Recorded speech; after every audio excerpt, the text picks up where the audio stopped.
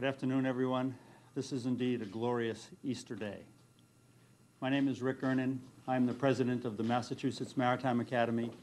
This institution has been in operation for 118 years, and I cannot imagine that there is a day in our history that we are more proud of our graduates than today. We are truly, truly pleased that this drama has ended with the safe return of Captain Phillips. In my mind, his actions showed unbelievable courage and professionalism. He was the Good Shepherd. He willingly exchanged his life for the lives of his flock, his crew.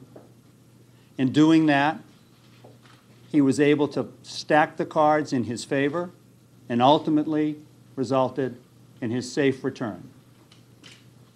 We are truly thankful that it has turned out this way.